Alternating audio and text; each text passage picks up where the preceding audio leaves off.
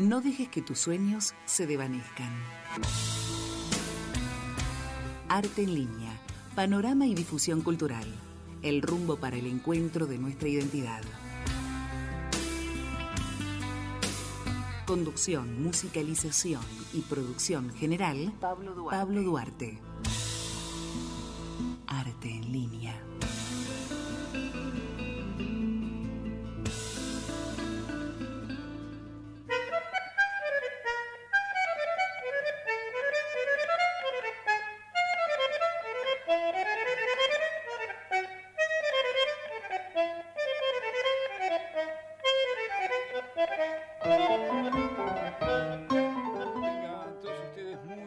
Les doy la bienvenida a una nueva emisión de Arte en Línea. Estaremos acompañándolos durante las próximas 2 horas con la puesta al aire de Nacho González.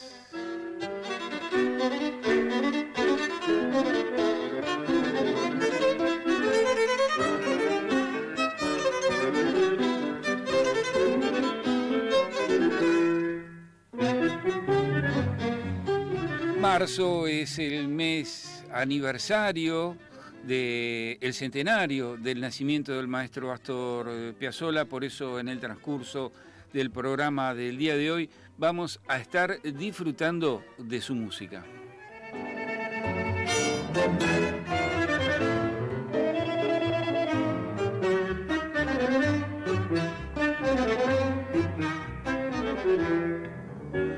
Te cuento que en el primer tramo del programa voy a estar en comunicación con el arquitecto y crítico musical Néstor Echevarria, trayéndonos toda la información sobre la reapertura del Teatro Colón y un recorrido por las principales salas de concierto de todo el mundo. Tras la agenda artística y teatral del día de hoy, también voy a estar en comunicación con Mariana Vily, que nos trae una interesante propuesta. Se trata de un festival por streaming en vivo sobre la justicia ambiental. Para cerrar, vamos a hablar con Adriana Segal, directora de la compañía lírica Verdi, y la invitación para una gala lírica en el espacio IFT, Instituto de Formación Teatral, que se va a realizar el próximo sábado en esa sala. Esto es Arte en Línea y hoy comienza de esta manera.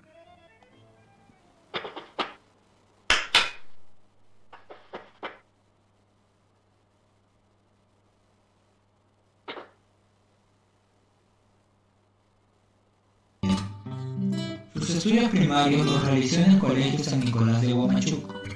Inició los estudios de Filosofía y Letras en la Universidad de Trujillo y de Derecho en la Universidad de San Marcos, pero abandonó sus estudios para instalarse como maestro en Trujillo.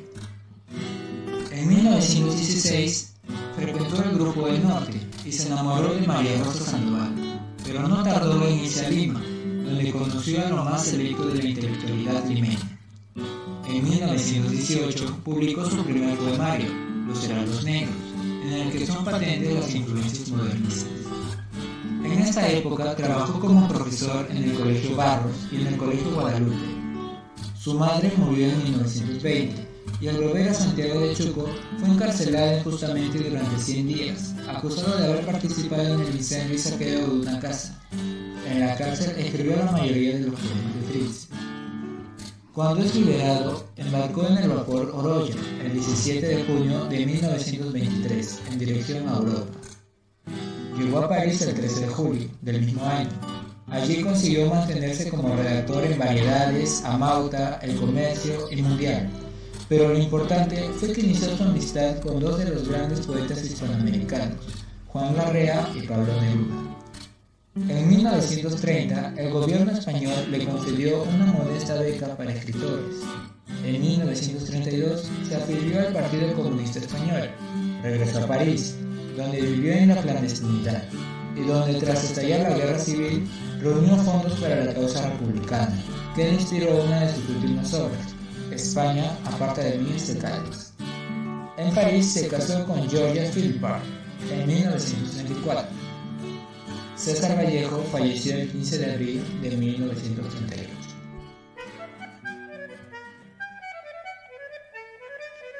Como habremos visto en el video, hoy es el aniversario del nacimiento de César Abraham Vallejo Mendoza, nacido en Santiago de Chuco, poeta y escritor peruano. Es considerado uno de los mayores innovadores de la poesía del siglo XX y el máximo exponente de las letras en su país. Es, en opinión del crítico Thomas Merton, el más grande poeta católico desde Dante, y por católico entiendo universal, y según Martin Seymour Smith, el más grande poeta del siglo XX en todos los idiomas. Trilce es el poemario más importante y conocido de Vallejo y está considerado, merced a sus audacias lexicográficas y sintácticas, como una obra capital de la poesía universal moderna y obra cumbre de la vanguardia poética en lengua española. Vamos a escuchar una de sus poesías, Los Heraldos Negros. Hay golpes en la vida tan fuertes, ya no sé, golpes como el odio de Dios, como si ante ellos la resaca de todo lo sufrido se empozara en el alma. Yo no sé. Son pocos, pero son. Abren zanjas oscuras en el rostro más fiero y en el lomo más fuerte. Serán tal vez los potros de bárbaros atilas o los heraldos negros que nos manda la muerte. Son las caídas hondas de los cristos del alma, de alguna fe adorable que el destino blasfema. Esos golpes sangrientos son las crepitaciones de algún pan que en la puerta del horno se nos quema. Y el hombre, pobre, pobre, vuelve los ojos como cuando por sobre el hombro nos llama una palmada. Vuelve los ojos locos y todo lo vivido se empoza como charco de culpa en la mirada. Hay golpes en la vida tan fuertes, yo no sé.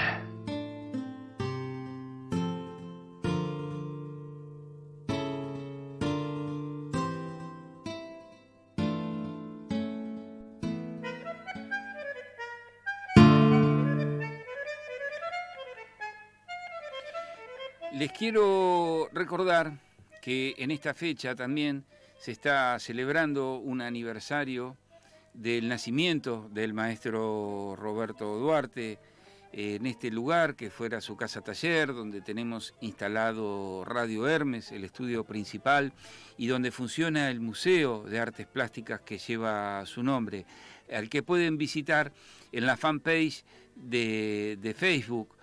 Lo encuentran como @Museo Duarte y también lo pueden visitar en forma presencial enviando previamente un correo para tener una cita previa. Nuestra dirección de correo es radiohermesweb@gmail.com o también nos pueden enviar un mensaje a nuestro WhatsApp 11 56 47 2346.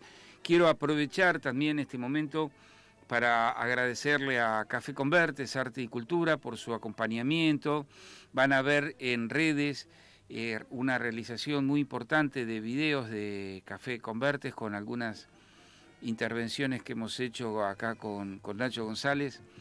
Un video realizado por Café Convertes con el sello creativo de Gema Abad y Patricia Quinto, donde se celebra la obra de Roberto Duarte en este mes aniversario de su nacimiento.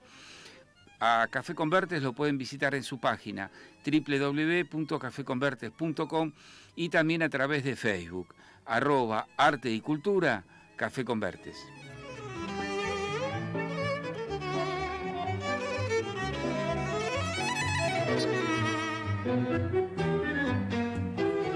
Para comunicarte y participar de nuestros contenidos nos podés llamar al 4-305-3303, podés hacerlo con tu mensaje al 11 56 47 2346. Si lo haces desde el exterior, el prefijo que tenés que marcar es 549. Y también te invito a participar de todos nuestros contenidos durante la semana en redes sociales. En Twitter nos encontrás como Radio-Hermes, en Facebook como Radio Hermes Web y en Instagram como Radio Hermes. Y hay algo que les quiero decir y no me quiero olvidar.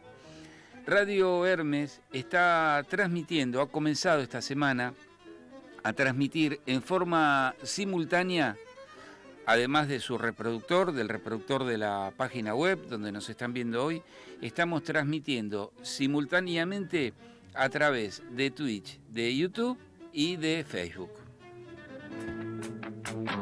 Radio Hermes te acompaña todo el día. Baja nuestra aplicación para móviles desde Play Store o Google Play. Radio Hermes está donde vos estás.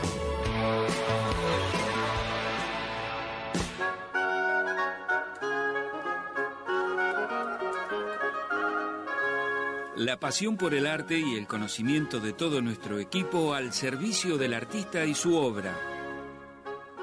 Café Convertes. Café Convertes. Arte y cultura. Arte y cultura. Difusión, venta, gestión de redes sociales, páginas web, galerías de arte y muestras temporales. Hola, mi nombre es Gema, soy directora de Café Convertes Arte y Cultura. Creemos firmemente en la difusión del arte como herramienta para que la cultura se extienda. www.cafeconvertes.com. Te invitamos a compartir nuestros contenidos y a dejar tu granito de arena compartiendo arte.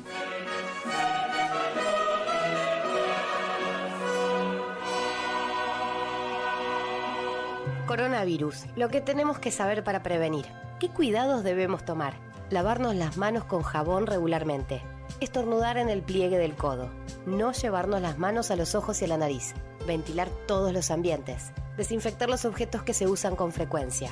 Hablemos de los síntomas. Si tenés fiebre con tos o con dolor de garganta o con dificultad para respirar y estuviste en algún país con circulación del virus o en contacto con algún caso confirmado, no te automediques y consulta inmediatamente al sistema de salud. Para más información, entra en www.argentina.gov.ar o llama al 0800-222-1002. Argentina Unida. Ministerio de Salud. Argentina Presidencia. El conocimiento de las necesidades del artista y el resultado del trabajo de todos estos años hace de Seurat una marca líder en el mercado que distribuye y provee sus productos a todo el país. Artistas y comercios depositan su confianza a diario, plasmando sus obras y recibiendo la mejor atención y asesoramiento. Seurat. Innovación, dedicación, ventas @seurat.com.ar.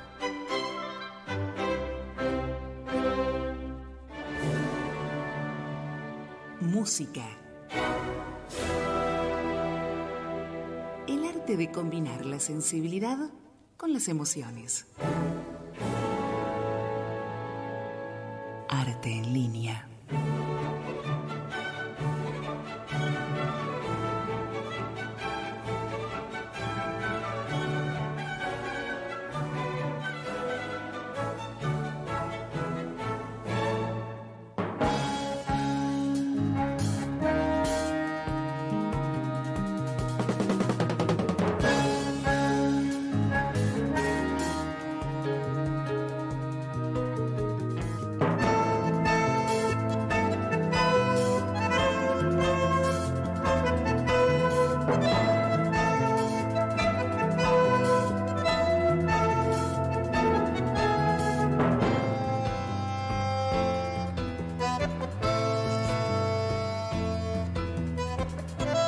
La música del maestro Astor Piazzolla, la versión original del año 1974 de Violentango. Música con la que recibimos a nuestro querido amigo, columnista exclusivo, el arquitecto y crítico musical Néstor Echevarria. Decía esta música que mucho tiene que ver con el inicio de esta columna, de toda la información que nos va a dar Néstor en el día de hoy, porque nos trae información sobre la reapertura del Teatro Colón y por supuesto vamos a hacer un recorrido por las principales salas de concierto de todo el mundo. Néstor, buenas tardes, ¿cómo estás? ¿Cómo te va? Buenas tardes, Pablo, buenas tardes a los queridos oyentes también, y bien, con una satisfacción que ha sido esta reapertura, como vos bien lo has señalado, que indudablemente representa un poco una síntesis de todo aquello que a lo largo del año pasado, el año de la pandemia, el año de todo cerrado absolutamente, veníamos preconizando también cómo los teatros debían abrir, cuáles eran las motivaciones, pero también los sistemas y protocolos que iban a ir empleando. Y evidentemente el Colón puede haber asimilado mucho de lo sucedido con teatros europeos, y que después vamos a recordar también continúan en actividad algunos y se les interrumpen otros también. Por eso el Colón lo hizo bien, sus protocolos, su aforo bien estudiado, de un 30%, también el personal de sala y de recepción con el uso del tapaboca constantemente, las funciones sin intervalos. Y recuerdo estos puntos porque son para aquellos que no han ido, que han estado seguramente en el streaming, que también se transmitía, y también la parte de foyer y salones estaba absolutamente cerrada, de manera que el público tenía que ingresar, se le toma la temperatura, luego se firma una planilla de declaración jurada de que no se tienen antecedentes, y que por otra parte después ya se asiste a una sala donde evidentemente hay muchos asientos vacíos cruzados por cintas que implican la disminución notoria del aforo. Y en cuanto al escenario, muy bien se ha trabajado, porque el escenario siempre ha sido un tema muy candente, ¿no es cierto? El tema de los músicos, los posibles contagios, también los músicos de cuerdas, todos con tapabocas, también los músicos de instrumentos de viento amparados en ciertas cabinas, sabemos así, de transparentes, de metacrilato, de manera de que su emisión no podía perjudicar a nadie. En fin, fue muy bien atendido el problema del protocolo. Y en estas condiciones, los 8 conciertos que fueron generando fueron también haciendo su continuidad a lo largo de los días previstos. Y yo puedo decir en lo personal que asistí a 2 de ellos. Claro, eso te quería preguntar. ¿A cuántos conciertos habías asistido? Y si nos podés contar, hacernos un diagrama de cómo estaba distribuido el público, si estaba en platea, si estaba en los palcos, en cazuelas, y cómo estaba distribuido la orquesta en el escenario, o si habían bajado músicos a la platea, cómo estaba distribuido todo el Colón en general.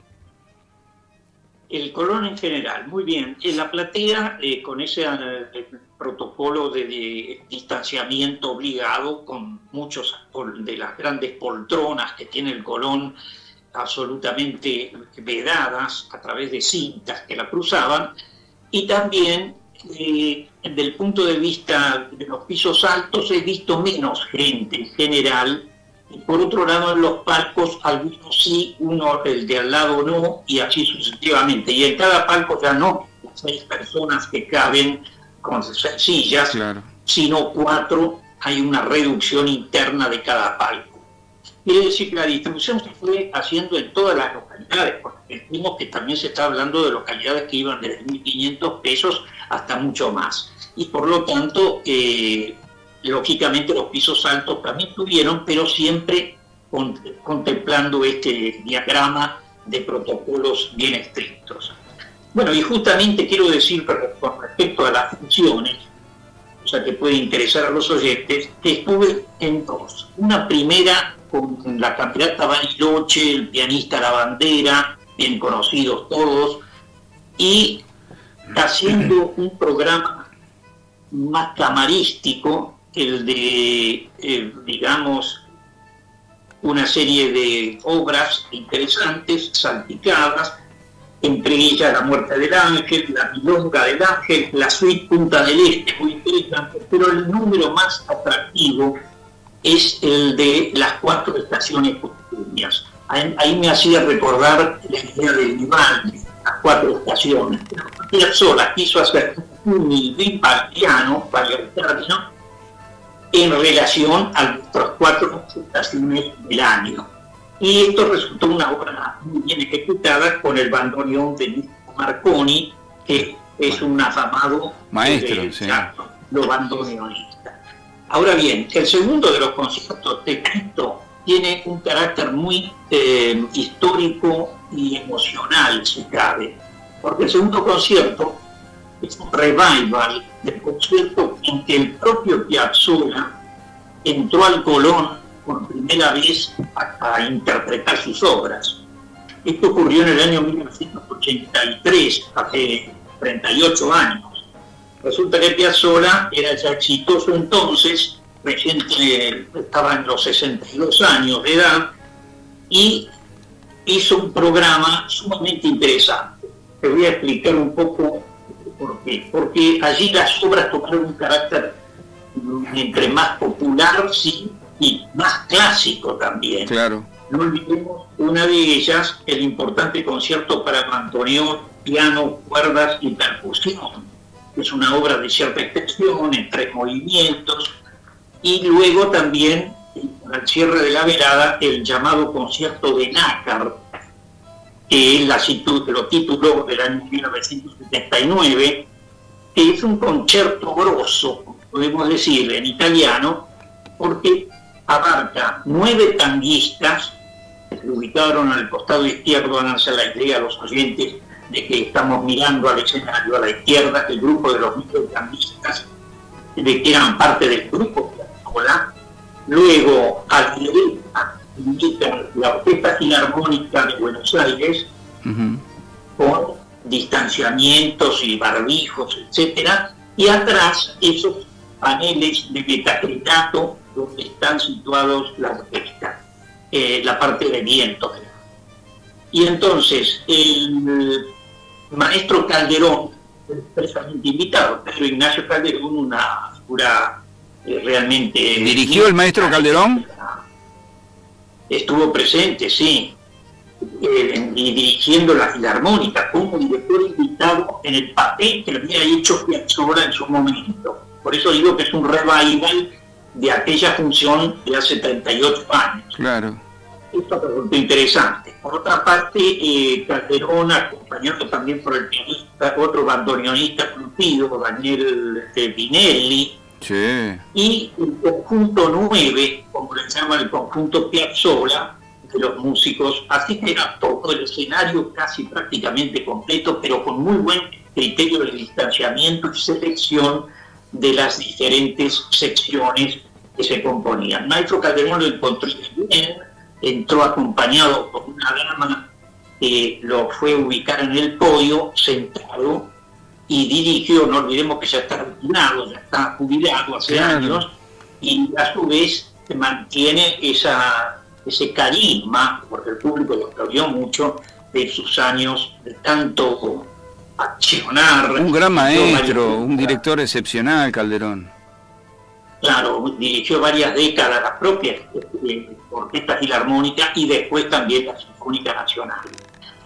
Bueno, esto fue una sesión muy interesante, puedo decir, y había también algo evocativo, que no dejó de resultar un hecho simpático. Dentro de ese grupo de los 9 tanguistas que Piazzolla había seleccionado en aquel entonces, solo uno perduró hasta el día de hoy, y fue el llamado Silvio Rollner, que era el encargado de la batería de la percusión.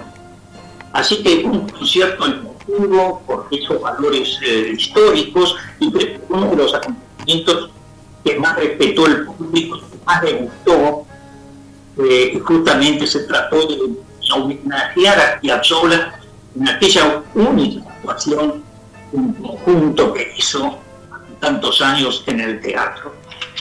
Así que bueno, resultó positivo, por cierto. Qué lindo, qué lindo. Queda un resto de 6 funciones, también en este caso carácter gratuita, pero con entrada que se debe reservar por online, de un carácter más popular, que van a proseguir el ciclo. En total hubo 8 presentaciones, digamos, pagas, y otras 5 presentaciones que son estas que están transcurriendo durante esta semana de carácter gratuito para el público.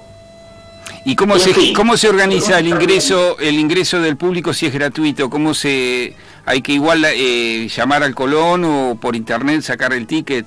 Por medio de internet se consiguen las entradas, las habilitaciones, hasta cubrir el número previsto, y luego se limpian con esa certificación o con esa constancia a la puerta de la localidad que ha sacado, donde también ahí se le practica la toma de temperatura, se hace firmar la declaración, en fin, está todo muy controlado. Y esto lo veo positivo porque no olvidemos, estamos todavía en una pandemia dilatada, sí, que exige todas estas precauciones. Tal cual, tal cual. Y tenemos más material para compartir. Teníamos la mención de 2 cantantes líricas muy importantes. Sí, tenemos eso, pero también hay algunas informaciones. Si te parece, podemos hacer una primera ilustración. ¿Cómo no? Podemos ocupar, vamos a ver, de acuerdo a tu muy buena selección de siempre, ¿a qué figura? Mariela Devia. Mariela Devia, exactamente. Bueno, este es un caso muy especial. El de Mariela Devia yo lo he tomado en consideración porque se trata de una soprano ya veterana que anunció recientemente su retiro. Y nunca la pudimos tener, pero la pudimos tener y no se logró porque estaba prevista para el año pasado para venir a dar a un recital a sus 72 años. ¡Qué divina! Y justamente creo con tristeza que Mariela Devia, que hizo una buena carrera en muchos teatros del mundo, cantando siempre roles de jerarquía, lamentablemente ya anunció que se va a retirar porque considera que por su edad ya es el momento. Entonces la tenemos que escuchar. Y por esa razón también esto que le tenemos reservado a los oyentes para el recuerdo de esta figura. Sí, si te parece, hemos seleccionado el área de la locura de Lucia de Lammermoor de Donizetti, interpretada por esta gran cantante, donde hace gala de toda esta virtud lírica que ella tiene, que vos nos estabas contando. Y al regreso de este video, si te parece, continuamos con la información que nos tenés preparada. Exactamente, así lo hacemos y adelante con la ilustración.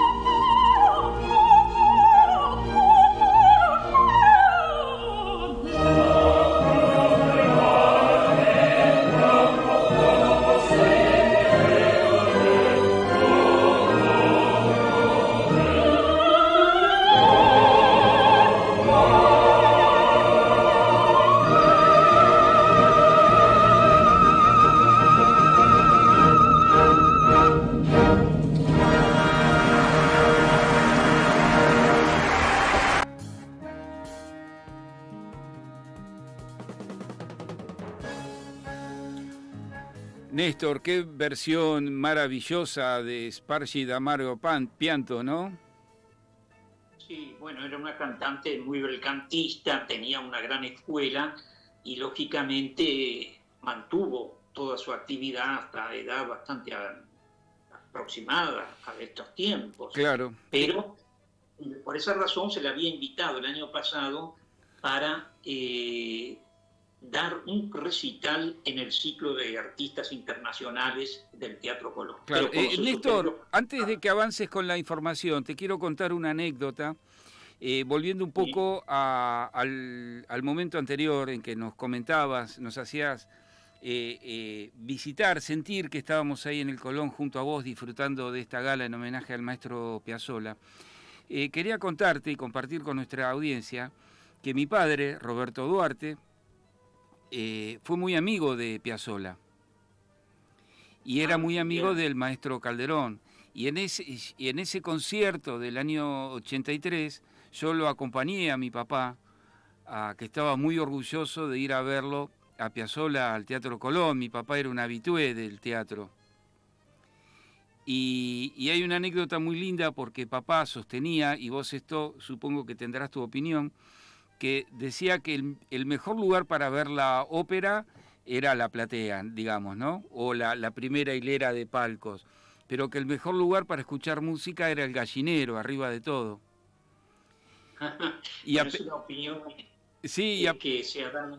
Y vos sabés que fue muy gracioso porque a pesar de tener platea, yo no entendía por qué fuimos a escuchar el concierto al gallinero. Claro, era como se le denominaba acá, que viene a ser la galería en otros teatros, que viene a ser también el paraíso, como lo llama el Colón realmente, ¿no? Tal cual. Así, bueno, una anécdota muy simpática, por cierto. Y ahora volviendo a las noticias, sí. Te cuento que la Arena de Verona célebre todos los veranos, ya está anunciando su festival 2021, con Aida, Nabucco, Traviata, Turandot, Requiem de Verdi, y con muchas figuras conocidas, desde Jonas Kaufmann, la Pirozzi, la Siri, la uruguaya Siri, que tanto estimamos, Plácido Domingo, que también suele ser convocado entre los teatros que todavía gustan de su presencia, y también el Covent Garden anuncia una reapertura, pero ya lo anunció varias veces, fíjate vos que son anuncios y desanuncios. Sí. Ahora para el 17 de mayo con la Clemenza di Tito. Y el que está siempre en la onda y que no para en su trayectoria es el teatro madrileño, que vos bien conocés, el Teatro Real de Madrid. Porque justamente ahora está con Norma y Sigfrido, como hemos explicado, con la forma de organizar la orquesta wagneriana, y también un aforo que anda en el 60%, que es una buena cifra. Sí. Están en el 60%, el Colón se mantiene en un 30%, como establecen también las normativas de protocolo acá en la ciudad y en la Argentina en general, el protocolo para salas teatrales, ¿no? 30%. Así que, y otro tema que siempre interesa es cómo, ante circunstancias poco favorables económicas, adhieren unos colegas a otros. Los miembros de la Filarmónica de Viena adhieren a los de la Metropolitan de Nueva York, que no les han renovado el contrato desde que allá por abril se suspendió la temporada. Hace un año. Digamos, marzo. Hace un año. Estamos hace un año y los profesores de la orquesta vienesa adhieren a esa situación verdaderamente injusta y dramática también, de un 30% de los miembros de la orquesta del Met. Pero también hay otro anuncio anterior, antes de que pasemos a nuestra otra ilustración, otro anuncio que vale la pena tomar en cuenta. Qué llamativo. Resulta que en Japón, el Teatro Nacional de Tokio anuncia una temporada importante. Ya hace años que viene Japón teniendo presencia, actividad de universo lírico, pero ahora, desde el mes de octubre de este año y hasta abril del año próximo, planeadas 45 representaciones de 10 óperas. Todo esto con el director Sushi Ono, que es el jefe que comanda allí, digamos, las organizaciones de temporada. Y va a haber la Cenerentola en primer lugar el 1 de octubre. Así que bueno, esta ya Butterfly, después irá Amore, Traviata, Rosa Cavalier, en fin, hay mucho material que los japoneses están programando también. Títulos importantes. Y también otra información es relacionada con el teatro regionalino, donde se han encontrado situaciones muy poco simpáticas, como ser concursos adulterados y otras circunstancias, que todo, como pasa en todo el mundo, puede suceder también como una parte negativa. Esto lo ponemos en los premios Limón, ¿no? Como se decía antiguamente. Sí. Bueno, ¿qué pasa con nuestra nueva invitada, Preti Yende? Sí. Esta cantante de origen sudafricano, ahora que tiene 36 años y viene haciendo una importante tarea y campaña y carrera, se presenta con Juan Diego Flores en el Concerthaus de Viena, cantando un recital conjunto entre operitas y óperas. ¿Por qué Preti Yende? Quiero advertir a los oyentes, también la tenemos un poco en el recuerdo, una situación muy particular. El año pasado, además de Mariela Delia, que venía a un concierto, venía también Preti Yende, que tampoco se concretó, por supuesto. Claro, tal cual. Entonces, ya que no vino y no se pudo gozar de su voz, les proponemos a los oyentes poder escucharla en este momento. Y con eso me voy anticipando al destino. Para la próxima audición vamos a recordar siempre que esto del Colón entonces resultó un hito importante. Habrá que saber y estar atentos a cómo va a proseguir, porque seguramente uno hizo una observación. Vos sabés que Piazzolla fue una ópera. ¿Cómo? María de Buenos Aires. María de Buenos Aires, sí, claro. Con el libreto de Horacio Ferrer. Sí, sí, bueno, sí. Ópera que la última vez que la vi, ya la tengo vista en varias oportunidades y escuchada, la última vez fue en el Teatro Cervantes, con la presencia nada menos que de Horacio Ferrer en el escenario, en la parte del recitado que hace en la ópera. Sí. Bueno, ¿por qué no la programaron? Pero no olvidemos que el tema ópera todavía está un poco latente, ¿no? A la espera de resolución aún más, un poquito más adelante, supongo, pero lo que sí es evidente es que ya se está queriendo ver algo operístico en el Colón, aunque sea en forma de concierto, pero de alguna manera. Bueno, sería fantástico que pongan María de Buenos Aires en el Colón, porque es una obra colosal de Piazzolla y Ferrer. Y por eso no figuró tampoco, por estas situaciones que comentamos, en este programa del festival. Bueno, entonces escuchamos a Preti Yende. Yo quiero saludar a los oyentes y a todos, como siempre, con afecto y con gran cariño, con toda la información que voy copiando semanalmente. A vos, por supuesto, con el afecto de siempre. Lo mismo Nacho, que está en la operatoria técnica del programa, y entonces me despido hasta nuestro próximo encuentro. Será, amigos, hasta la próxima y seguimos con audición. Néstor, te mando un abrazo cariñoso de acá y nos estamos reencontrando en el próximo programa. Cuídate mucho. Muchas gracias, entonces. Gracias a todos. Bueno, y de acuerdo a lo anunciado, vamos a cerrar escuchando a Preti Yende haciendo un número muy festejado del Count de Ori. Lo escuchamos.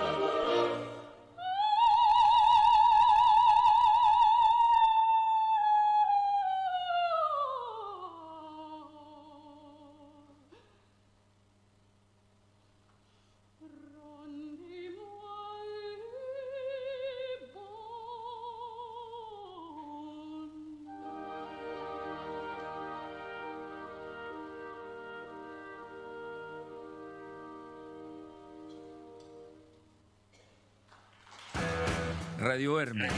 RH positivo. Con la comunicación en las venas. Tu lugar de expresión y comunicación.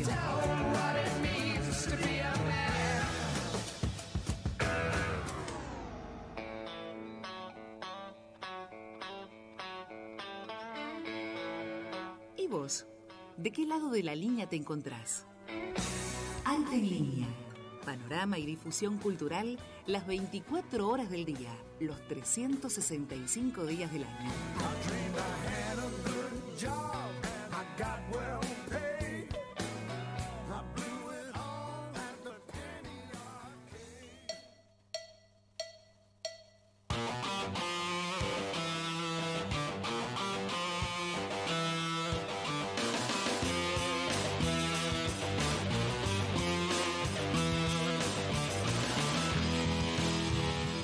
13 horas 46 minutos en todo el territorio nacional, día lluvioso en la ciudad de Buenos Aires, 23 grados 7 décimas es la temperatura, la humedad es del 72%, la presión es de 1006 hectopascales y estas lluvias y tormentas nos van a acompañar por todo lo que resta de la jornada.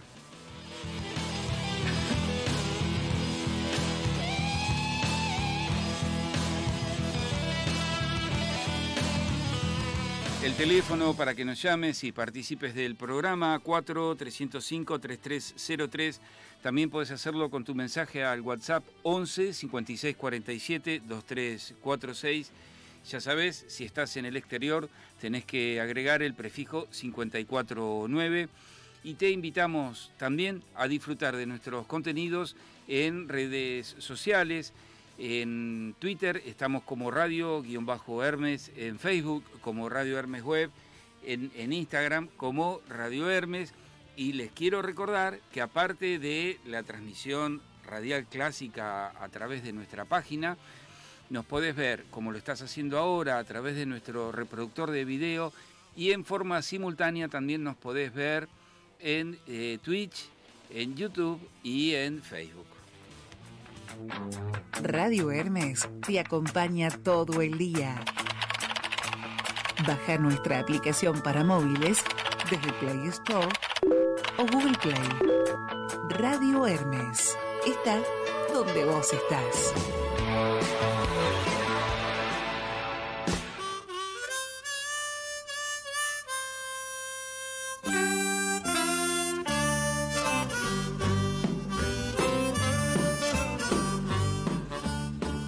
En unos minutos nada más vamos a estar con Mariana Vily hablando de una apuesta teatral que tiene que ver con el cuidado del medio ambiente. Pero como de teatro se trata, vamos a hacer un rápido repaso de nuestra agenda teatral y musical de Arte en línea. Te cuento que se estrenó Molly, una mujer, con libro y dirección de Fernando Saad, protagonizada por Mariana Marchi y Gastón Biagioni. La escenografía y vestuario es de Adriana, la fotografía de Evan Violeta y Celeste Riveros, el diseño gráfico de Dana Michinsky. Las funciones se realizan todos los jueves a las 20 horas en el Teatro Buenos Aires, Avenida Corrientes, esquina Rodríguez Peña.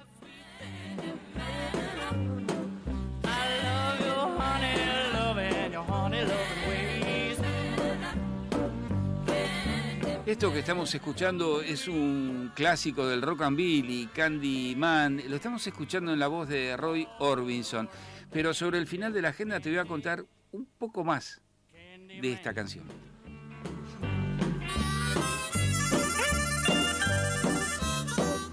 Una nueva comedia musical en el Cubo con un super elenco del género. Una historia de otro tiempo que es hoy, Elizabeth I. Música original y dirección musical, Pablo Flores Torres. Libro, letra y dirección general, Nicolás Pérez Costa. Las funciones son los sábados a las 20:30 horas. Teatro El Cubo, Pasaje Celaya, 3053.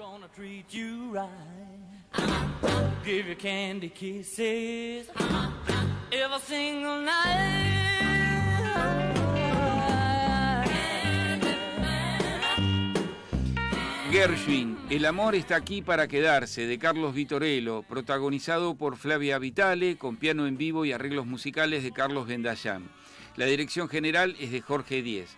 Se trata de un homenaje al compositor de jazz más emblemático del siglo XX. Esto es en el Teatro El Ópalo, Junín 380, viernes y sábados, 21 horas.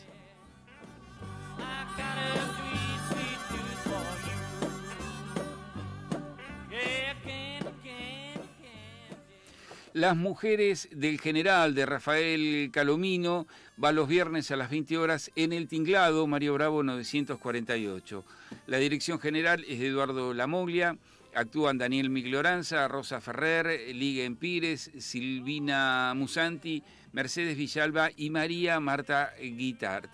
La particularidad que tiene esta puesta en escena del Teatro del Tinglado es que pueden disfrutar de la obra tanto de forma presencial en su sala principal o de forma virtual, a la que pueden ingresar a través de la página del teatro o de Alternativa Teatral.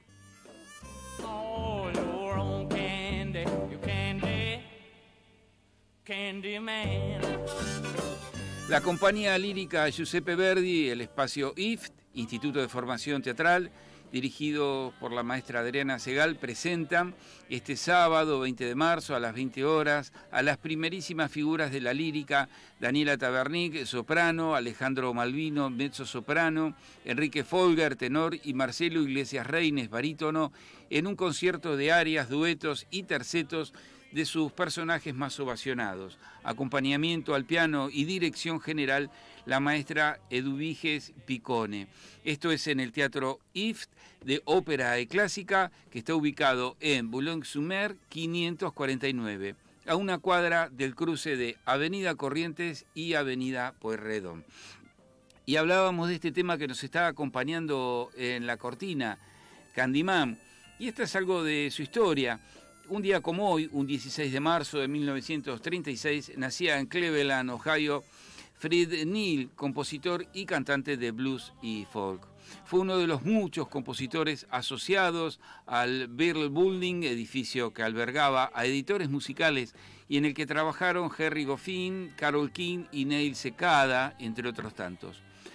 No tuvo éxito como intérprete, pero sí componiendo canciones que fueron hits para otros cantantes, como la que estamos escuchando, Candyman, en la voz de Ray Orbison, y Everybody Talking, su tema más conocido gracias a la película Cowboy de Medianoche, donde se destacaron dos jóvenes figuras como Dustin Hoffman y John Boyd. Retirado desde 1986, murió en julio de 2001 a los 65 años. Y vamos a ver, precisamente relacionado con este tema de Candyman, un video impresionante de Cristina Aguilera.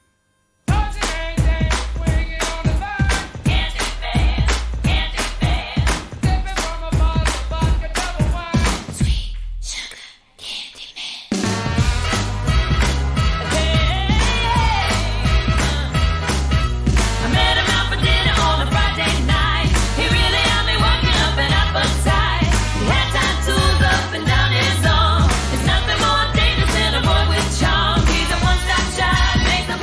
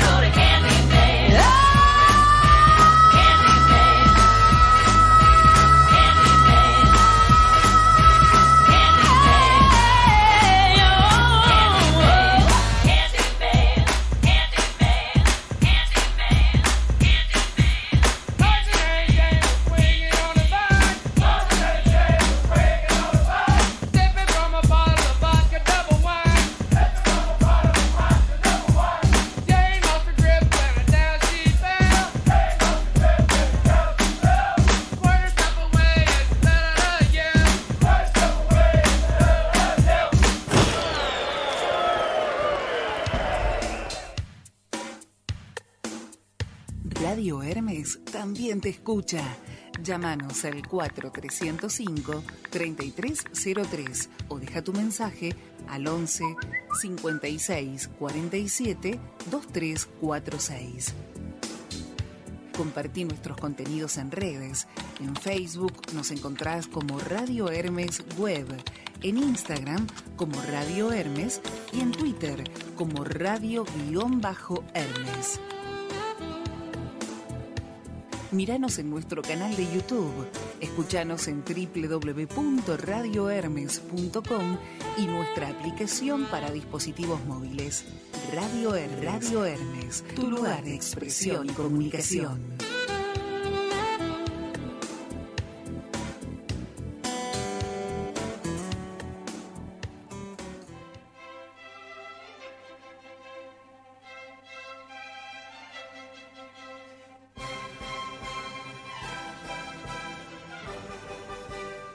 La idea y el pensamiento hecho palabra, y la palabra convertida en acción.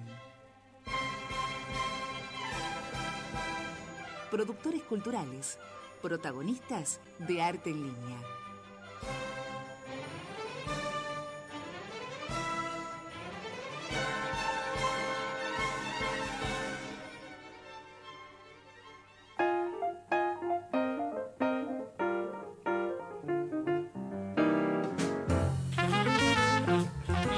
Y ahora, de acuerdo a lo prometido, estoy en comunicación con Mariana Vily. Ella nos trae una interesante propuesta. Se trata de un festival por streaming en vivo sobre la justicia ambiental. Mariana, buenas tardes. Pablo Duarte te saluda. ¿Cómo estás? Hola Pablo, buenas tardes. Muchas gracias por invitarme. No, al contrario, un gusto poder compartir este momento del programa con vos, sobre todo con una propuesta tan interesante que involucra el cuidado del medio ambiente, o por lo menos la toma de conciencia para con el cuidado del medio ambiente. Contanos de qué se trata este festival. Sí, el festival es una propuesta de una compañía de la Bahía de San Francisco que se llama Same Boat Theater Collective, el colectivo Same Boat. Y Same Boat justamente es una expresión, una frase hecha en inglés que viene de la idea de que estamos todos en la misma. Y esto con el medio ambiente definitivamente es así, ¿no? Porque diferencias más, diferencias menos, todos estamos en el mismo planeta y entonces a todos nos compete cuidar el medio ambiente y cuidar el mundo en el que vivimos. Entonces, este fue el origen de la propuesta. El colectivo Same Boat realizó un festival parecido en octubre del año pasado, junto con países como el Reino Unido y la India. Entonces, para esta edición, por la presencia grande de la comunidad latinoamericana en Estados Unidos y dentro del propio colectivo, querían hacer una nueva edición con Latinoamérica. Uh-huh. Entonces, esta es la propuesta. Contanos quién integran este colectivo y cuál es la propuesta de puesta en escena, digamos. Sí, el colectivo lo fundó Lisa Kang. Tienen varios integrantes, pero también ellos se asocian con distintos artistas para distintas ediciones, que es lo que está pasando en este caso. Yo no soy miembro del colectivo de por sí, pero estoy encargándome un poco de la coordinación para Argentina y también presentando una obra que escribí yo. Y además van a participar Sol Schiller con una pieza corta en video que se llama Acuario, que tiene que ver con la basura en el mar argentino. Y la obra que escribí yo se llama La ciudad de los arroyos invisibles. Trata del tema de los arroyos en la ciudad de Buenos Aires que están bajo tierra. Sí, tal cual. Perdón. No, digo que sí, que es verdad, es así. Dirige Flavio Vitale y actúan Natalia Chiesi y Gerardo Sherman. Ajá. ¿Esto dónde se va a exhibir, dónde se va a poder ver este streaming? ¿Cómo hace uno para poder ingresar, tener acceso? Hay entradas disponibles en la página de Same Boat Theater, que es Same Boat Theater, escrito THEATER.org. Sí, es largo el link, así que capaz que mejor después hay algún modo de si me buscan, de pasar el link. Pero a través de la página del colectivo se pueden comprar entradas. Hay precios por país. Entonces, para Argentina hay que usar el código terremoto 153. Ajá. Entonces ahí le llegaría al público un link con la entrada y bueno, a través del link se conectan a Zoom. Va a ser Zoom en modo seminario o webinar, con lo cual el público no tiene la cámara prendida y demás. Esa es la diferencia. ¿Cuentan con algún tipo de apoyo para este tipo de gestión o realizaciones, o más bien resistencia frente a lo que realizan?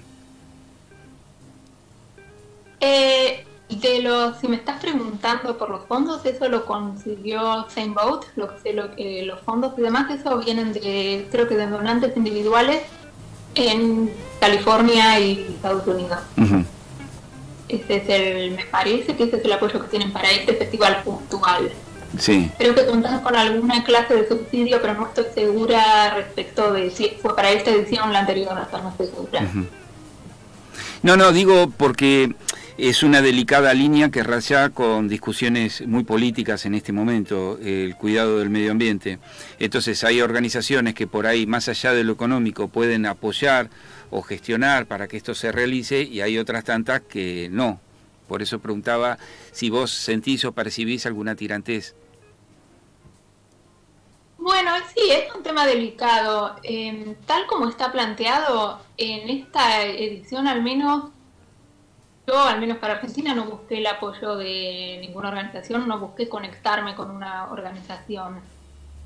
El colectivo Same Boat tiene asociaciones con algunas otras organizaciones como World Wide Fund y alguna organización local. Uh-huh. Pero no son organizaciones como de corte político, si tu pregunta venía por ahí. Claro. Entonces, más bien cómo está planteado el festival es que cada participante o cada obra habla de su temática. No planteamos como una cierta línea editorial, por decirlo de algún modo. Bien. Igual, tanto la pieza de Sol Schiller como la mía tienen que ver con generar conciencia sobre el cuidado del ambiente. Parece que eso es como en un punto un poco debatible, ¿no? Entonces, en el sentido de que es importante. Totalmente. Entonces después,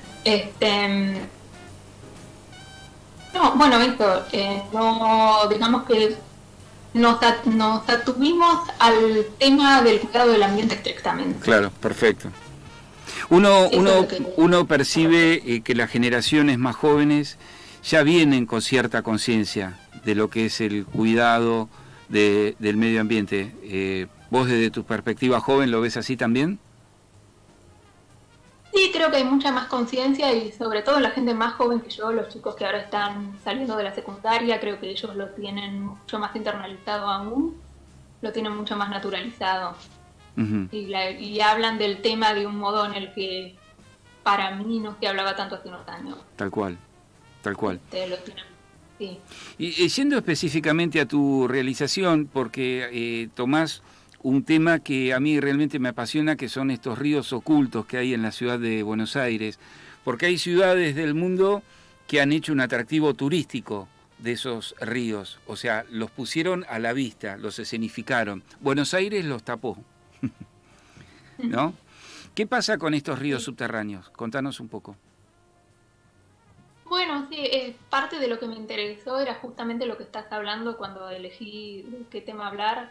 Justamente como vos mencionaste, el hecho de que todos los arroyos están prácticamente en su totalidad entubados. Entonces me metí a averiguar un poquito cómo se fue tomando esa decisión y viene de hace mucho tiempo, ¿no? De fines del siglo XIX, principios del XX. Tiene que ver en parte con que la corriente lo hacía peligroso, que había accidentes. Además también al ser, por lo que tengo entendido, arroyos de pradera, no tenían, o sea, cada vez que el cauce aumenta, naturalmente desbordan. Claro. Entonces de ahí vino la decisión de primero hacer canales y luego de entubarlos. Ahora, lo que pasa es que el entubamiento no es una solución definitiva, porque a medida que el cauce vuelve a aumentar, sea por el cambio climático, el calentamiento global y demás, el entubamiento no da abasto y hay que hacer más obras, como hemos visto más de una vez. Claro. Y hay que agregar aliviadores, porque es como que no es una solución permanente. Claro, entiendo. ¿Y estos arroyos que están entubados en la ciudad de Buenos Aires, vos sabés si reciben algún tipo de asistencia o mantenimiento para que no se contaminen? La verdad, fuera de lo que hay, está lo que hace el gobierno municipal de mantenimiento. Uh-huh. Paralelamente, sé que hay organizaciones que buscan generar conciencia. Por ejemplo, hay carteles pegados en ciertas partes de la ciudad que dicen estás pisando un arroyo. O he visto la movida de poner pequeños stickers o carteles tratando de generar conciencia en las, por ejemplo, en las donde están, se me fue la palabra, la rejilla donde Sí. desagota, que no se tire basura porque, Claro. bueno, hay vida silvestre abajo, por decirlo de algún modo, por cuidar el agua como recurso. Fuera de eso, no sé si hay algo más institucional más grande. Ok. Sí. Y Flavia Vitale es la que va a dirigir esta propuesta tuya. Sí. Bueno, ¿cómo fue este trabajo de realización con Flavia, a la que aprovecho para mandarle un cariño grande?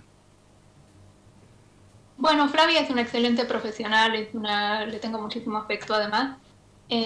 Así que el proceso fue un sueño porque me resulta muy fácil comunicarme con ella y además estamos muy de acuerdo en cómo, en cuanto a la realización artística de la propuesta.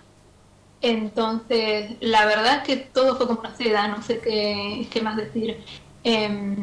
Estoy muy contenta con todas las ideas que están surgiendo para adaptar el formato teatral a Zoom. Es un desafío, y un desafío fascinante, incorporar lo visual y, bueno, a la vez, al no estar los dos actores juntos, Claro. trae nuevos desafíos y nuevas propuestas para la puesta que están buenas. Claro. Así que... Mariana, ¿cómo hace la gente para estar en contacto con vos y poder ingresar a esta plataforma de streaming y poder formar parte de la actividad? Me pueden buscar en Instagram, yo ahí tengo el link en mi biografía, eso probablemente sea el modo más sencillo de ubicarlo. Mi Instagram es Mariana Vily, B corta I L Y, es como se escribe mi apellido. Así que si me buscan por ahí está el link directo con el código para Argentina.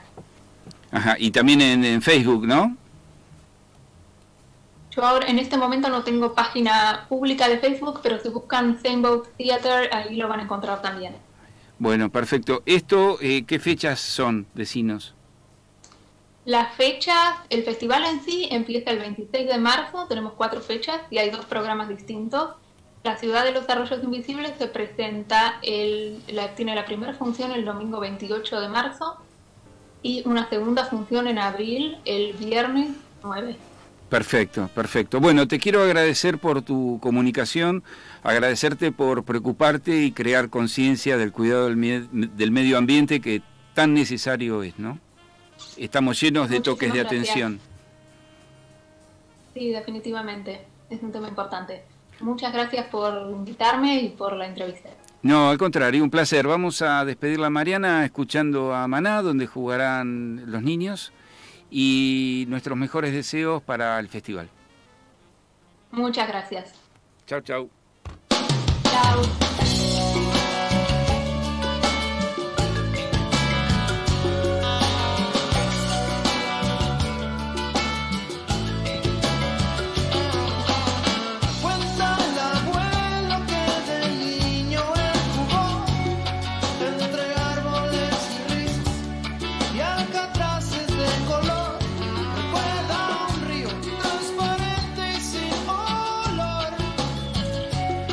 Donde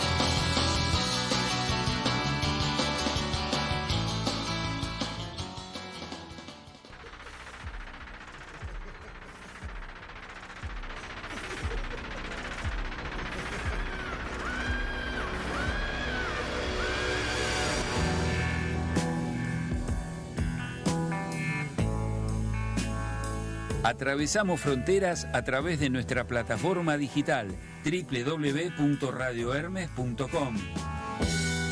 Tu lugar de expresión y comunicación.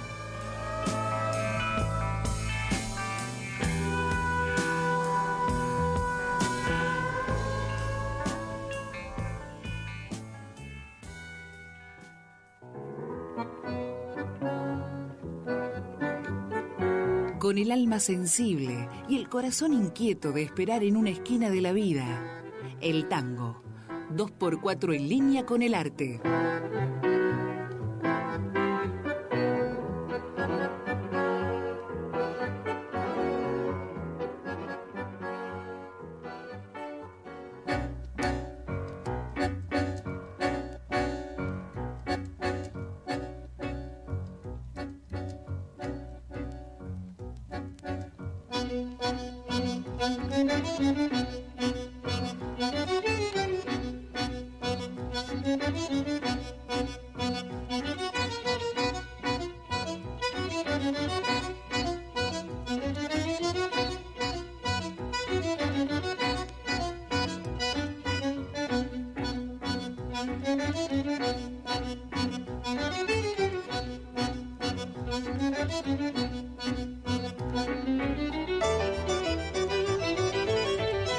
Ingresamos al segmento de tango escuchando un clásico, Squalo, de Astor Piazzolla.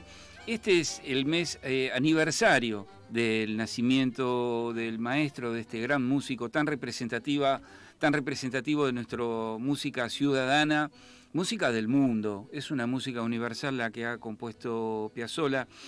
No voy a agregar ni a contar mucho de sus datos biográficos ni de todo lo que se está diciendo en todos lados de Piazzolla porque sería repetirnos mucho, pero sí me gustaría darles alguna apreciación musical que tiene que ver con la cualidad distintiva de la composición de Piazzolla, que es precisamente acentuar en el tiempo débil en vez de acentuar en el tiempo fuerte.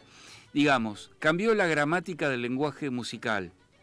Y eso es lo que la hace distintiva y tan fantástica a su música, tan característica, tan que uno lo escucha y dice, eso es Piazzolla.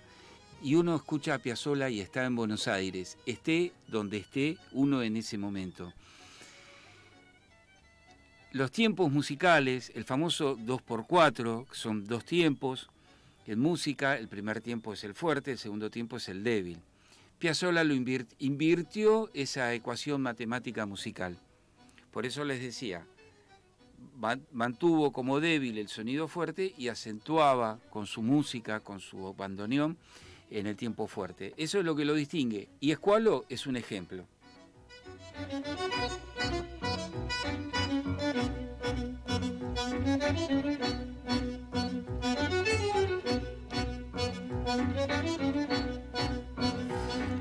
Nacho se ríe, pero bueno, es el distintivo, siempre a contrapelo, a contratiempo, lo cual hace también que no sea fácil interpretar su música, ¿no? Además de tener una gran sensibilidad para hablar el lenguaje de Piazzolla, hay que tener un gran conocimiento musical para poder interpretarlo. Y quería revivir un poco con ustedes algo de lo que ya conté en la primera hora del programa en compañía de Néstor, a raíz del homenaje que se le está haciendo a Piazzolla en el Teatro Colón, la relación de Piazzolla con el maestro Roberto Duarte y con esta casa donde está instalada hoy la radio y el Museo Duarte. Duarte siempre tuvo mucha afinidad y un acercamiento siempre muy profundo, muy intenso con el mundo del tango, donde hizo grandes amistades. Una de ellas fue la de Piazzolla, con algunos datos llamativos. Los dos nacieron el 11 de marzo, de diferentes años. Los dos tenían el mismo temperamento, el mismo carácter. Ustedes sacarán sus conclusiones. Los dos fueron grandes creadores y cada uno pudo ponerle su color con una identidad propia a su paleta creativa. Uno con la música, el otro con la pintura, y la vida los fue llevando por un mismo camino. En esa amistad hizo que Duarte asistiera, yo tuve el gusto, yo era chico, era joven, de acompañarlo al Teatro Colón a ver esa presentación en el año 83, la primera y única presentación de Piazzolla en el Colón, que le comentaba a Néstor como anécdota, como dato gracioso, que si bien teníamos entradas para ir a Platea, mi padre optó por ir al paraíso, al gallinero del Teatro Colón, porque decía que ahí se escuchaba mucho mejor. Es una anécdota que conservo. Y otra cosa que quiero agregar antes de cerrar, es que mi padre realizó muchas pinturas en homenaje a Piazzolla, que están exhibidas acá en el Museo de Artes Plásticas Roberto Duarte. Son obras de gran tamaño. Hay tres principales. Una es un homenaje a su figura, que se despliega en un cuadro de 2 metros por 1,20 m. Piazzolla, abarcando toda esa extensión de tela, tocando su bandoneón. Y otras son sus homenajes a los tangos del Ángel, de Astor Piazzolla, 2 obras de 1,50 m por 1,20 m. Vamos a cerrar este homenaje al maestro Astor Piazzolla escuchando un clásico y la versión original de Balada para un Loco, interpretada por Piazzolla y cantada, ¿por quién va a ser? Amelita Baltar. Las tardecitas de Buenos Aires tienen ese qué sé yo, ¿viste? Salgo de casa por Arenales, lo de siempre en la calle y en mí, cuando de repente, de atrás de ese árbol, se aparece él. Mezcla rara de penúltimo linchera y de primer polizonte en el viaje a Venus. Medio melón en la cabeza, las rayas de la camisa pintadas en la piel, 2 mediasuelas clavadas en los pies y una banderita de taxi libre levantada en cada mano. Parece que solo yo lo veo, porque él pasa entre la gente y los maniquíes le guiñan, los semáforos le dan 3 luces celestes y las naranjas del frutero de la esquina le tiran azares. Y así, medio bailando y medio volando, se saca el melón, me saluda, me regala una banderita y me dice: ya sé que estoy piantao, piantao, piantao. ¿No ves que va la luna rodando por Callao? Que un corso de astronautas y niños con un vals me baila alrededor. Baila, vení, volá. Ya sé que estoy piantao, piantao, piantao. Yo miro a Buenos Aires del nido de un gorrión y a vos te vi tan triste. Vení, volá, sentí el loco berretín que tengo para vos. Loco, loco, loco, cuando anochezca en tu porteña soledad, por la ribera de tu sábana vendré con un poema y un trombón a desvelarte el corazón. Loco, loco, loco, como una acróbata de mente saltaré sobre el abismo de tu escote hasta sentir que enloquecí tu corazón de libertad. Ya vas a ver. Y así diciendo, el loco me convida a andar en su ilusión super sport. Y vamos a correr por las cornisas con una golondrina en el motor. De Vieites nos aplauden, ¡viva, viva! Los locos que inventaron el amor. Y un ángel y un soldado y una niña nos dan un valsecito bailador. Nos sale a saludar la gente linda y el loco, loco mío, qué sé yo, provoca campanarios con su risa y al fin me mira y canta a media voz. Quéreme así, piantao, piantao, piantao, trépate a esta ternura de locos que hay en mí. Ponete esta peluca de alondras y volá, volá conmigo ya. Vení, volá, vení. Quédeme así piantao, piantao, piantao. Ábrete los amores que vamos a intentar la mágica locura total de revivir. Vení, volá, vení. La ira, ira, viva, viva, viva. Loco él y loca yo, locos, todos locos. Locos, locos, locos. Loco él y loca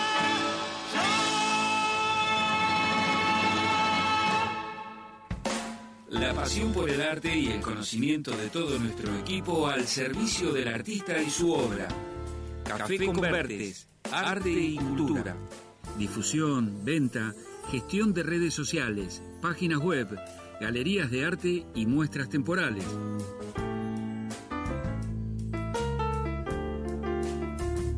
Hola, mi nombre es Gema, soy directora de Café Convertes Arte y Cultura. Creemos firmemente en la difusión del arte como herramienta para que la cultura se extienda. Te invitamos a compartir nuestros contenidos y a dejar tu granito de arena compartiendo arte.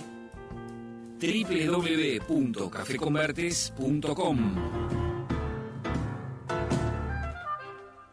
Los bastidores de Seurat tienen distinto tipo de madera debido a que se adaptan al tamaño del bastidor y a la necesidad del artista.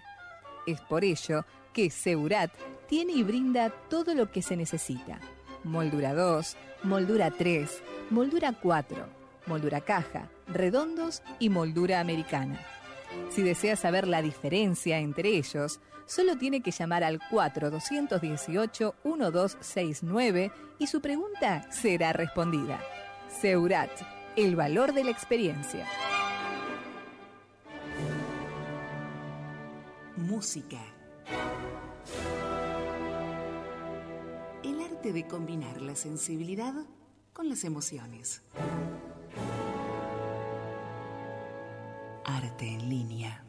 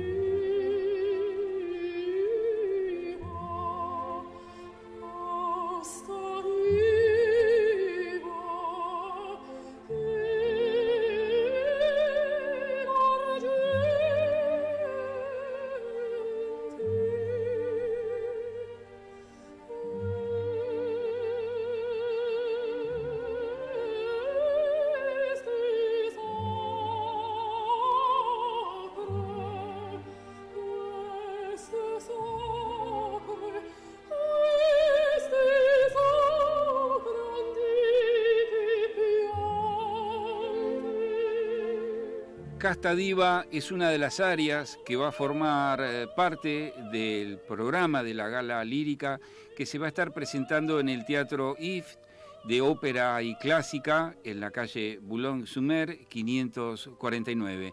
Para hablar un poco más de lo que va a ser la programación de esta velada de gala, quiénes la van a integrar, cuáles van a ser sus contenidos, estoy en comunicación con la maestra Adriana Segal, directora de la compañía lírica Giuseppe Verdi y a cargo del espacio IF. Adriana, ¿qué tal? ¿Cómo te va? Pablo Duarte te saluda. ¿Cómo estás, Pablo? Gracias por anunciar este hermosísimo concierto, el segundo de la temporada, que viene con todo, ¿eh? Sí, veo que hay un elenco y un programa realmente espectacular, por eso me interesó el contacto con vos, para que nos cuentes un poco cuáles son las áreas, los duetos, quiénes son, cómo es el elenco, cómo va a estar integrado esta gala. Mirá, de la mano de la maestra Eduviges Picone, que gentilmente va a intervenir como pianista y directora de la gala. Se conectó con la soprano Daniela Tabernik, mezzosoprano Alejandra Malvino, tenor Enrique Folger y el barítono Marcelo Iglesias Reines, que hay que escucharlo porque creo que es una de las grandes promesas de la lírica argentina. Sí. Y prepararon un hermosísimo concierto de arias, duetos y tercetos, de todas las óperas que a nosotros más nos conmueven, o sea, al igual que el concierto anterior, se va eligiendo lo que sabemos que al público le va a poner la piel de gallina. Claro. O sea, todo va a conmover desde el principio hasta el fin. Perfecto. Sí, hay un programa realmente fantástico. ¿Cómo está integrado estos cantantes, digamos? ¿Se juntaron para la conformación de esta gala? ¿Vienen desarrollando un trabajo en equipo? A nivel compañía, en realidad, ¿no? Todos los conciertos que estamos realizando y que vamos a realizar durante el año, que ya les voy a avisar porque va a ser sorprendente las figuras con las que vamos a contar. Vamos tratando de seleccionar a las primeras figuras, a los solistas del Teatro Colón, del Argentino de La Plata, y con ellos, que entre todos ya nos vamos conociendo, ¿no? O Claro. sea, el mundo de la lírica no es tan grande, y siempre hemos actuado juntos, entonces, bueno, así es como se conforma y como se van a conformar los futuros conciertos que te puedo asegurar van a tener, o sea, por delante de cualquier cosa, la gran calidad de los profesionales que integran estas galas y, por supuesto, con un programa que es imposible no querer escucharlo y querer verlo. Sí. Mira, acá vos empezaste con un Casta Diva de la ópera Norma de Vily, que se sabe perfectamente que Casta Diva es una de las arias con coral más difíciles de cantar, del bel canto. Tal cual. Y es después, bueno... Sí. No, decía sí. que también es una de las áreas más festejadas por el público, ¿no? Bueno, es bellísima, pero como es de bella, también es destruida por algunos que pretenden cantarla. No cualquiera puede atreverse a cantar un Casta Diva como corresponde, con la técnica que hay que tener para el bel canto, que es muy diferente a cantar un Verdi o a cantar un Puccini. Tal cual. O a cantar justamente, mira, dentro de este programa vamos a tener partes, por ejemplo, de Totestad, de la ciudad muerta de Cornwall, que difiere absolutamente de lo que es bel canto, pero son áreas bellísimas, esa ópera en general es bellísima. Uh-huh. Después tenés parte de Trovatore, Simón Bocanegra, La Favorita, La Vily, Valo en Máscara, Bohème, la belleza de Puccini de Madame Butterfly, con el que vamos a hacer el final, con el dúo y el terceto. Así que yo creo que va a ser un programón. Sí, totalmente. Y aparte es también poner de manifiesto toda la magnífica tarea que están realizando ahí en el IF, ¿no? Mirá, estamos paso a paso avanzando diariamente.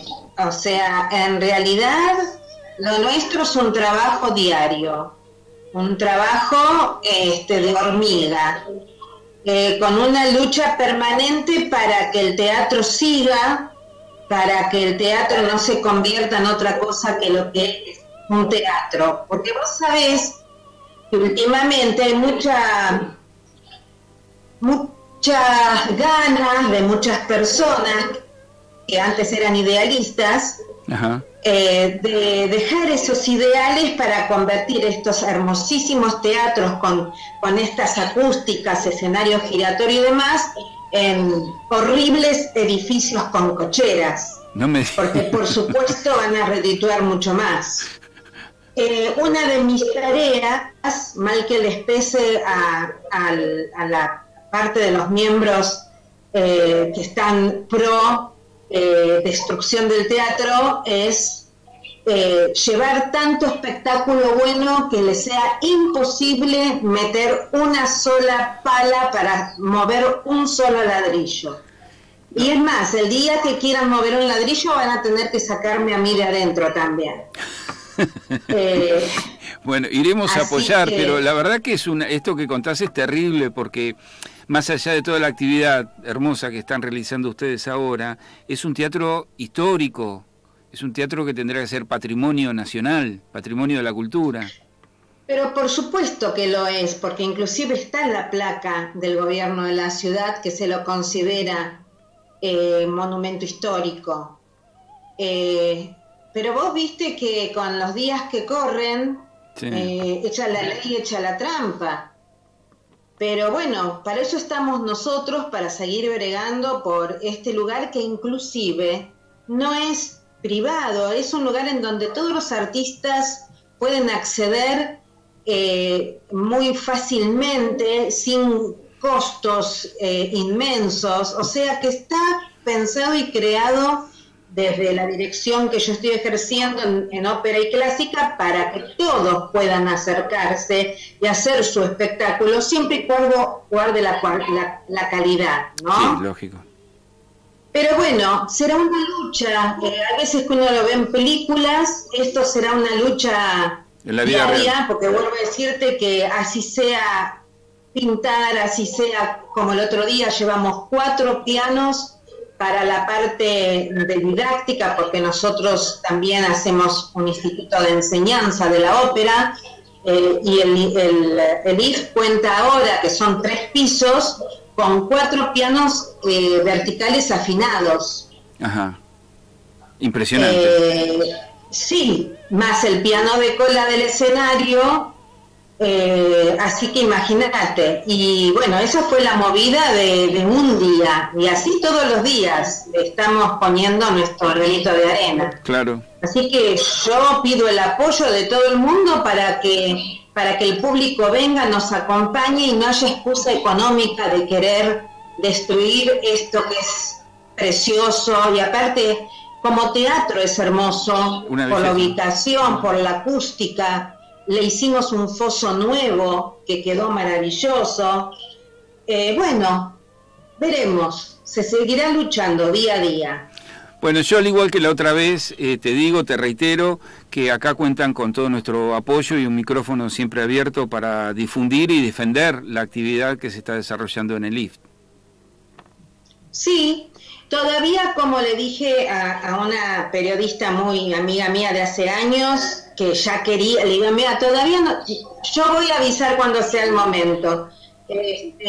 Hasta ahora son palabras, rumores, amenazas, y de ahí no han salido, porque no es tan sencillo tirar por la borda años y años de historia. El IF ha visto nacer grandes artistas. Sí, desde ya. Grandes artistas.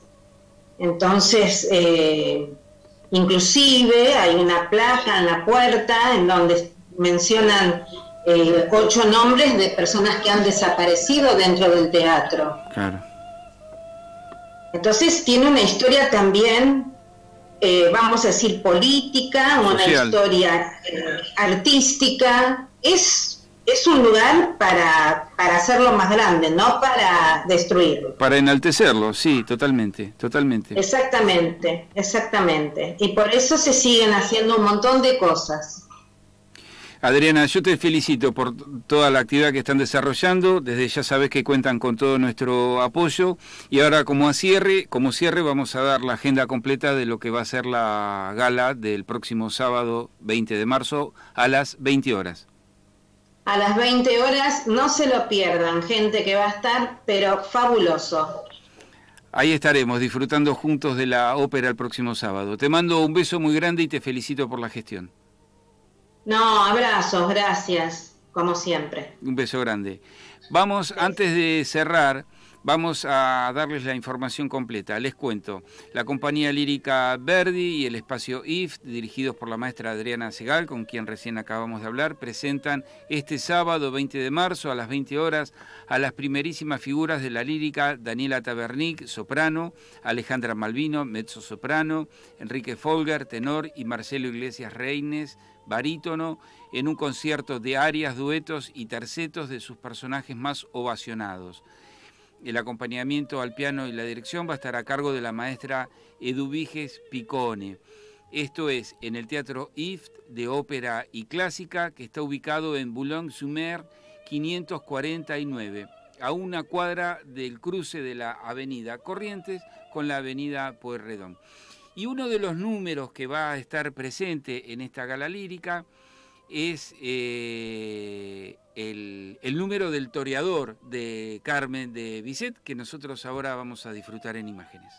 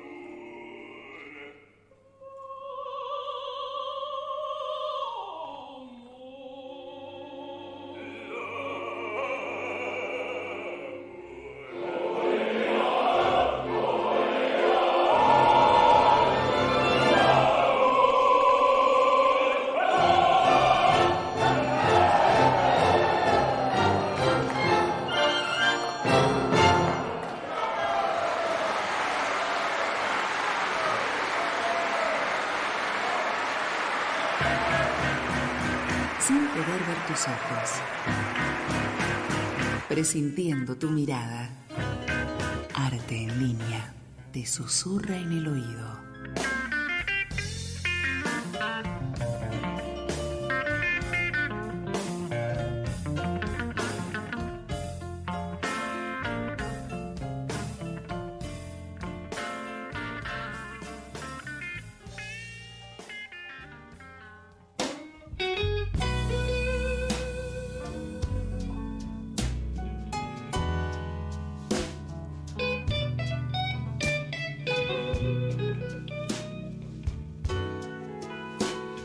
Y en el segmento de blues, para ir cerrando el programa del día de hoy, quería compartir algunas anécdotas inolvidables que tienen que ver con la historia de B.B. King, como por ejemplo, vamos a saber por qué se llamaba B.B. King, por qué su guitarra tenía nombre de mujer, por qué se dedicó a tocar la guitarra y otras cosas más. Mirá, te cuento. B.B. King nació en 1925 en una colonia de trabajadores agrícolas en las grandes plantaciones de algodón del sur segregacionista.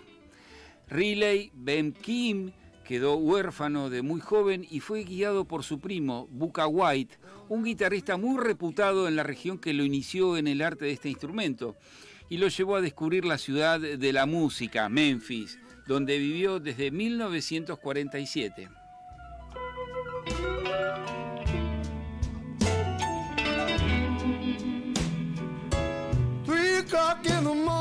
A pesar de su eximio control de la guitarra, la carrera de King tomó un nuevo giro en 1949, cuando fue contratado como disc jockey en una radio. Y allí se ganó el apodo de Blues Boy, B.B., que más tarde conservaría como nombre artístico. And I can't be satisfied. Cuando su suerte parecía echada en la radio, que ahí es donde desarrollaría toda su vida, el cazatalentos, Ike Turner, futuro esposo de Tina Turner, lo encarriló en el camino de la música y lo catapultó a la fama con el lanzamiento de lo que estamos escuchando, 3 O'Clock Blues, el primer hit, el primer éxito del autor, editado en el año 1951. And my baby, she can't be found.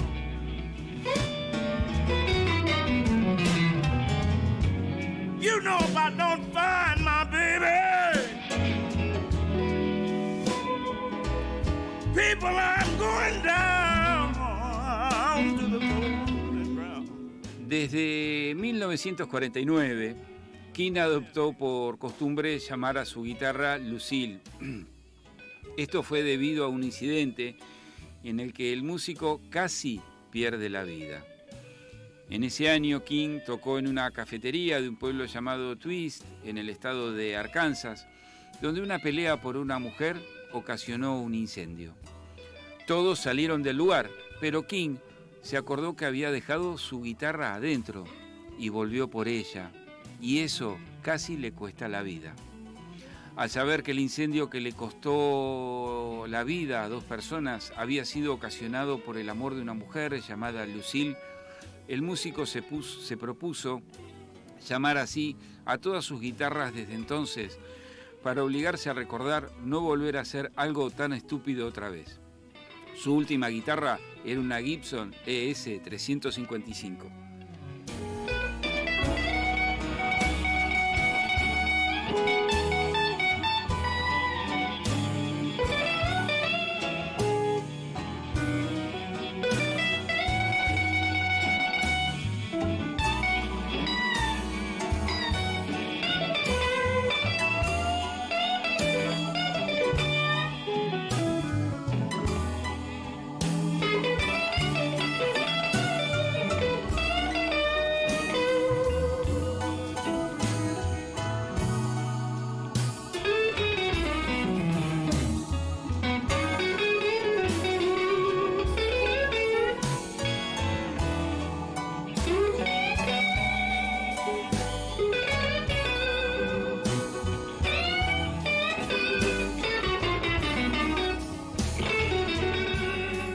comprometido con lo social también, B.B. King, la noche del asesinato del activista por los derechos de los afroamericanos, Martin Luther King, un 4 de abril de 1968, brindó un concierto improvisando con sus 2 discípulos.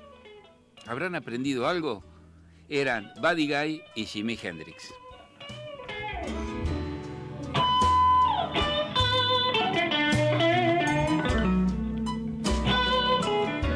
Su vida, plagada de sucesivas giras, lo llevó a recorrer el mundo y a visitar más de 100 países a lo largo de su vida.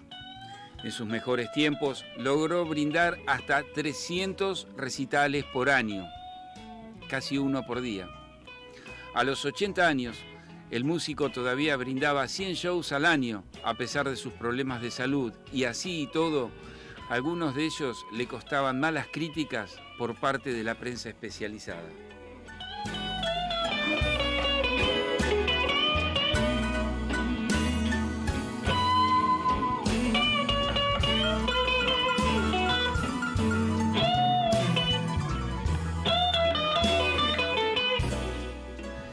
Si bien sufría de una diabetes crónica y de una dolencia en las rodillas que no le permitía tocar de pie, en el año 2007 King le confesó a la agencia EFE en una entrevista que su enfermedad más importante se llamaba Necesito Más y prometió tocar hasta la muerte, algo que sin dudas llevó a cabo.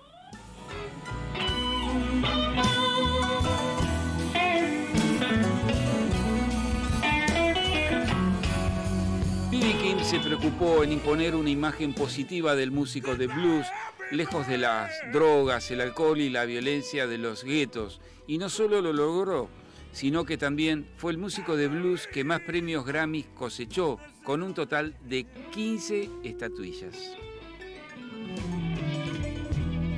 Oh, goodbye everybody.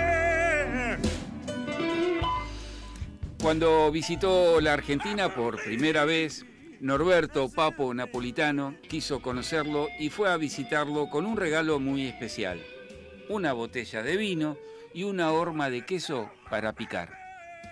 Ese fue el comienzo de una larga amistad que los llevó incluso a tocar juntos en el Madison Square Garden en 1993.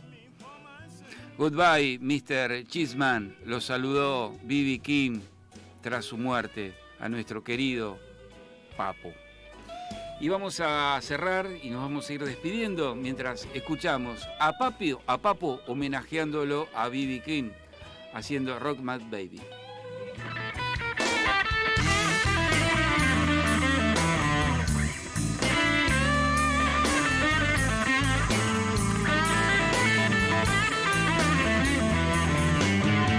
Rock me, baby. Rock me all night long.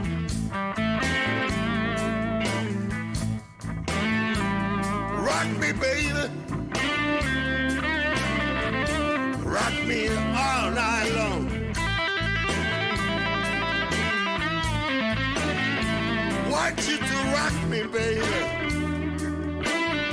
Like my back, I ain't got no bone. Yeah. Roll me, baby, like you roll a wagon wheel.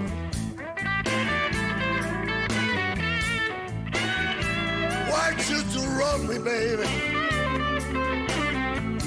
like you roll a wagon wheel.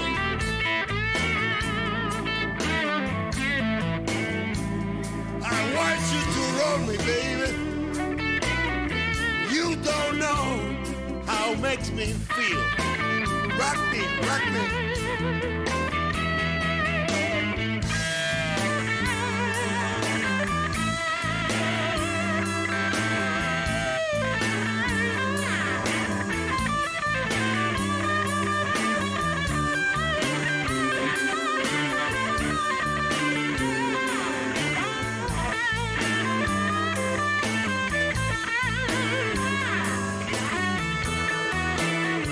Inclusive, ya sobre el cierre, te cuento que años después B.B. King volvió a la Argentina, tocó en el Luna Park y tuve la oportunidad de estar en ese concierto. Realmente era mágico verlo tocar a B.B. King y a toda su banda. Yeah, rock me pretty baby. Baby, rock me slow. Y así, escuchándolo a Papo, haciendo Rock My Baby, festejándolo a B.B. King, me voy despidiendo de vos hasta el próximo martes, invitándote a que te quedes acá en nuestra casa, www.radiohermes.com. Ya llega Abanico Sanarte. Nosotros nos vamos a estar reencontrando el próximo martes en nuestro horario habitual de las 13 horas. Mi agradecimiento para Nacho González en la operación técnica y puesta al aire. Que tengan todos ustedes muy buenas tardes y que sea rock. Rock me all night long.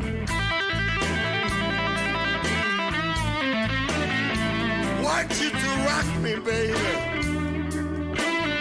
Like my back, I ain't got no bone. Yeah. Roll me, baby, like you rolling while the wheel.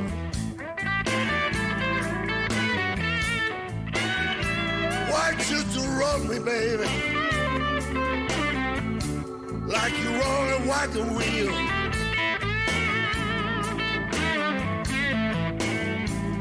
I want you to roll me, baby. You don't know how it makes me feel. Rock me, rock me.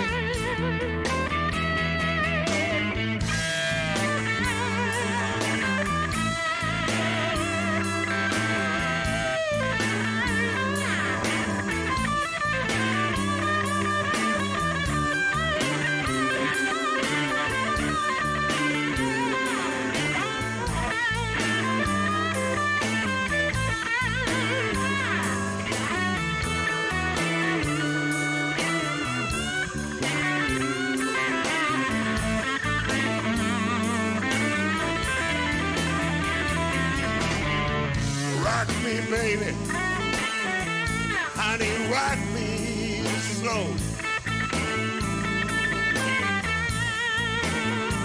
Yeah, rock me pretty, baby.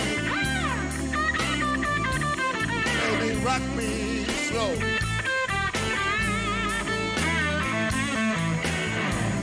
Want you to rock me, baby. Did I want no more?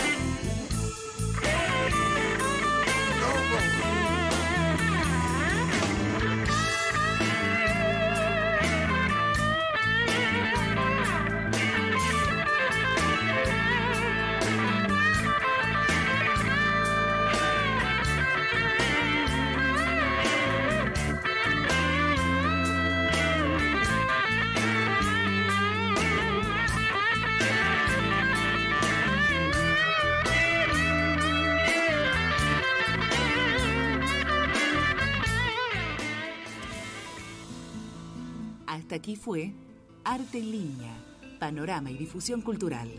Un espacio para analizar la cultura como fenómeno social. Arte en línea. Una puerta que abre todas las demás.